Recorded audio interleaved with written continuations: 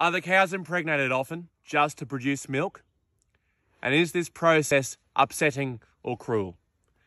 Let's have a look at it.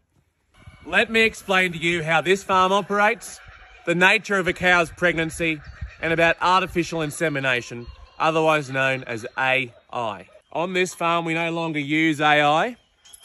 However, all of the bulls on our farm are the product of artificial insemination.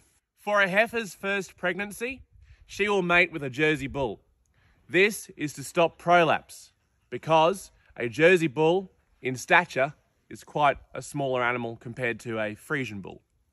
Prolapse can occur when a calf is too large for the heifer birthing the calf. That sustained pressure on the abdomen is what can cause prolapse. Heifers who are proportionately fat can also be prone to prolapse when calving due to sustained pressure on the abdomen as well from the fat. 9 months later, after that wonderful heifer has made sweet, beautiful love with that Jersey bull, a calf will be born. Once the heifer has given birth, they will then begin to lactate. Initially, the calf will drink the colostrum before the heifer is brought to the dairy. After this period, there may still be some colostrum in the milk, and that is separated by us. That colostrum does not reach it to the vat. It does not contaminate the milk that you drink. Just a quick footnote, all calves are still fed on milk or milk replacer. They aren't starved. Within a few months, the heifer, now a cow, will go and heat again.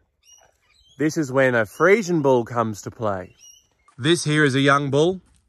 For all remaining pregnancies, a Friesian bull just like this one is used. As cows age, prolapse becomes less of an issue. They are less prone to it. It's barely an issue on this farm. Cows will stop lactating when several months into pregnancy. This is called a dry cow.